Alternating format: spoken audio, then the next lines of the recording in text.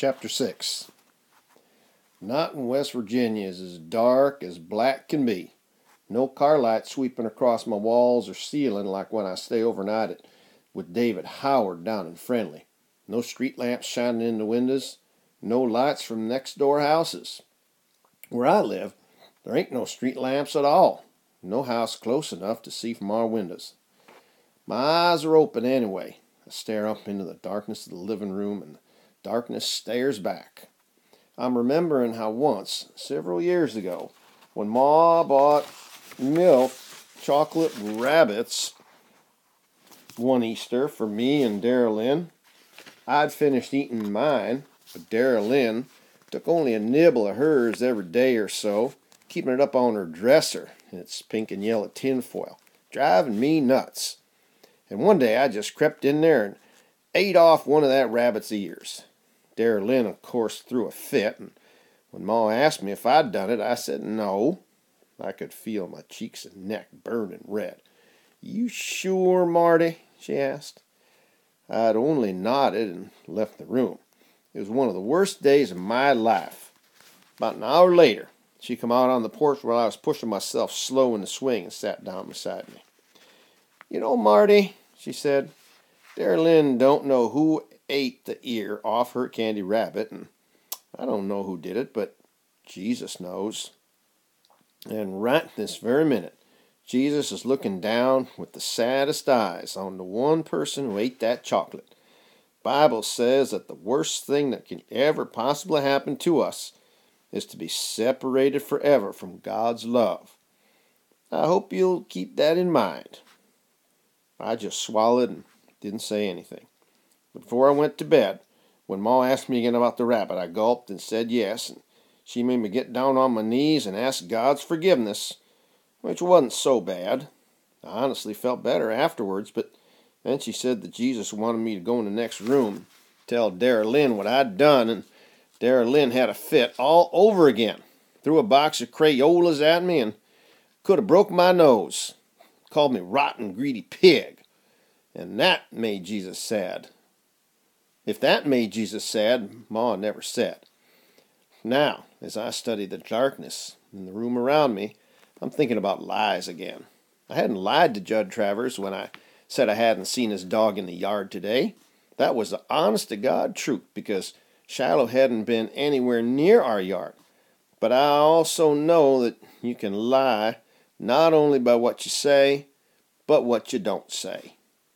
Nothing I'd told Judd was an outright lie, but what I'd kept inside myself made him think that I hadn't seen his dog at all.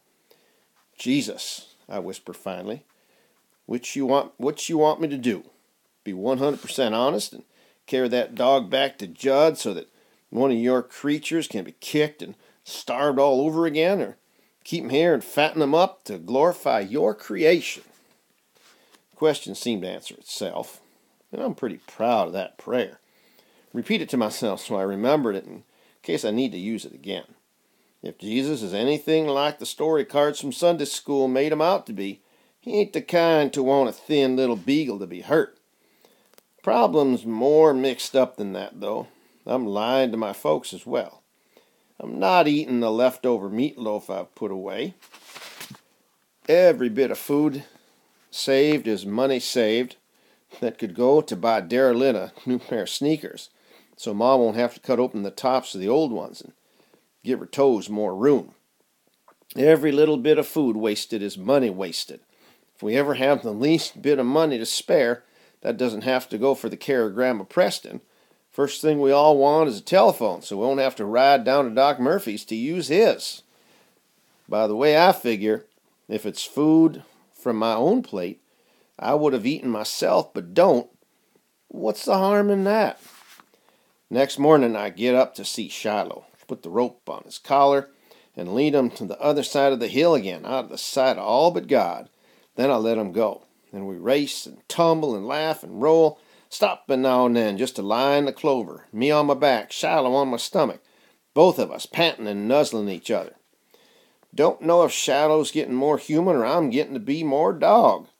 If Jesus ever comes back to earth, I'm thinking he'll come as a dog, because there isn't anything as humble or patient or loving or loyal as the dog I have in my arms right now. We eat our Sunday meal, but by late afternoon, storm clouds roll in and the rain beats down on the tin roof of our house, streaming down the window glass, making a small pond in the side yard. Can't help staring out the windows at the far hill. Will Shiloh, can he even leap that fence to try to go somewhere where it's more dry? Is he smart enough to go under the lean-to I made for him? If I built it right, away from the wind? What if he gets to howling? In 20 minutes, the rain stops, though. The sun comes out and the birds start to sing again. All those worms oozing up through the wet mud. Shiloh stayed where he was, trusting me that where I put him was the best, being quiet, like he knows his life depends on it. "Marty," Dad says, going outside with a rag to wipe off his Jeep. "I saw Mrs. Howard yesterday, and she said David was back from Tennessee, wanting to know when you boys could get together. She and David would like to come up here someday next week. I like David Howard fine, but I sure don't want him up here. David likes the hill, always wants to play up there. He's not afraid of snakes the way Dara Lynn is. David, in fact, he likes to go to the very top of that hill and then go running lickety-split down it, racing to see who's first to the fence at the bottom. Likes to climb the trees up there, too, and play lookout. Well, I'll go down to David's tomorrow, I say. I'd rather do that." "Why not do both?" Ma says, coming out to throw some mash to the hens. "You've hardly seen any friends all summer, Marty. Why don't you go down to Friendly one afternoon and ask David to come up here another?" "There's nothing much to do up here," I say, not knowing how else to answer. It was the wrong answer. Both Ma and Pa were looking at me now. "You said just the other day you had plenty to do," Dad tells me, wringing out his rag at the pump. "Lots for me to do, but not much for David Howard," I said. A lie. That's flat out lie. Funny how one lie leads to another, and before you know it, your whole life can be a lie. I sit on the porch swing later, not even bothering to push it, listening to the table being set. "What you figure's wrong with that boy, Lou?" Dad's voice. "Just being 11, I guess," Ma tells him. 11's a moody age. Was for me, anyways. Think that's all it is? What pleases you one day don't please you at all the next. What more do you think it is? Don't think he's got that dog on his mind, do you? 11's got about everything on its mind, Ma answers, and then the evening news comes on and Dara, Lynn, and Becky come out to the porch, leaving the TV to Daddy. "Dara Lynn's got the devil in her tonight. A little bit bored with summer, but not quite ready for school to start. Just for devilment, she plucks herself down beside me in that swing and starts doing everything I do. I sigh, she sighs. I rest my arms on my head, she does the same. Gets Becky doing it too, both of them laughing to beat the band. When I have my fill of this nonsense, I decide to go up this hill and see how Shiloh's doing. But as I go down off the porch, Dara Lynn gets up and makes as if to follow me. I stop. I'm looking to find me a snake stick, I say, as if to myself. "I'm looking to find me a snake stick," Dara Lynn says. I don't pay her no mind at all. Just start walking to the edge of the yard, picking up a stick here or stick there, Dara Lynn tagging along behind. "It's got to have the longest handle and a good strong fork on the end," I say, because that was the biggest, meanest snake I ever saw in my life. Dara Lynn stops dead still. She couldn't say all that night if she was tired, but she's not interested anymore in trying. "What snake?" she says. "Snake I saw up on the hill this morning." I tell her, it must have been 4, 5 feet long, just looking for somebody's leg to wrap it around. Dara Lynn don't go a step further. Becky don't come down off the porch. "What you going to do when you find it?" Dara Lynn asks. "Try to keep it from biting me first. Pick it up with my stick second, put it in a sack, and carry it clear up on past the Shiloh schoolhouse where I let it out in the woods there. Won't kill it unless I have to. Kill it, Darylyn said. Get your gun and blow its head off.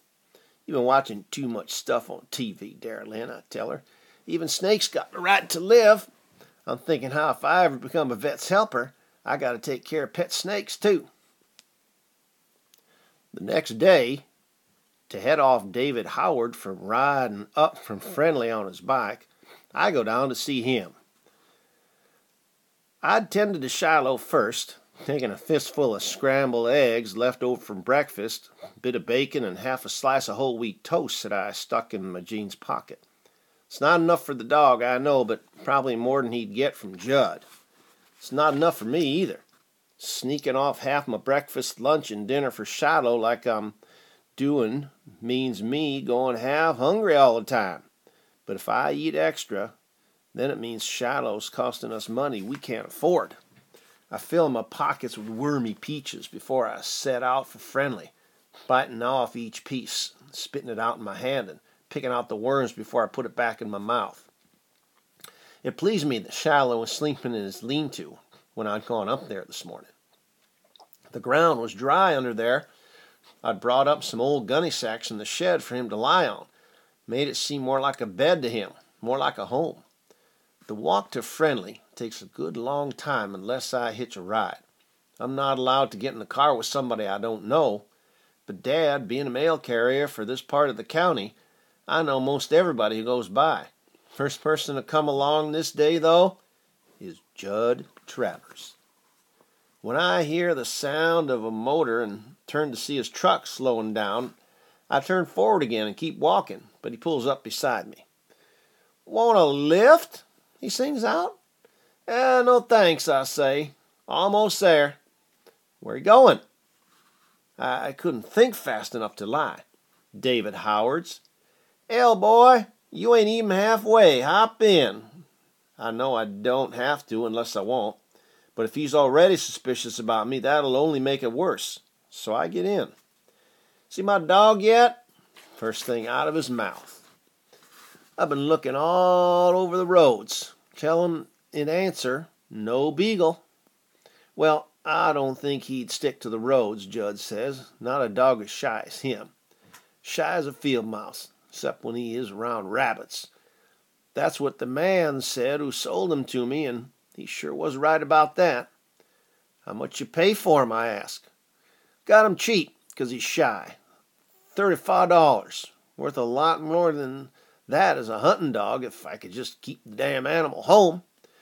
"You gotta treat a dog good if you want him to stick around," I say, bold as brass. "What you know about it?" Judd jerks his head in my direction, then turns the other way and spits his tobacco out the window. "You never even had a dog, did you?" "I figure a dog's the same as a kid. You don't treat a kid right, he'll run off first chance he gets, too." Judd laughs. "Well, if that was true, I'd have run away when I was 4. Far back as I can remember, Pa took the belt to me. Big old welts on my back, so raw I could hardly put my shirt on. I stuck around. Didn't have any place else to go. Turned out, didn't I?" "Turned out how?" The boldness in my chest is growing, taking up all the air. Judd now sounds mad. "You trying to be smart with me, boy?" "No, just asking how you turned out. Somebody who was beat since he was 4. I feel sorry. That's what I feel." Judd's real quiet a moment. Big old wad of tobacco in his cheek bobs up and down. "Well, don't go wasting your sorry on me," he says.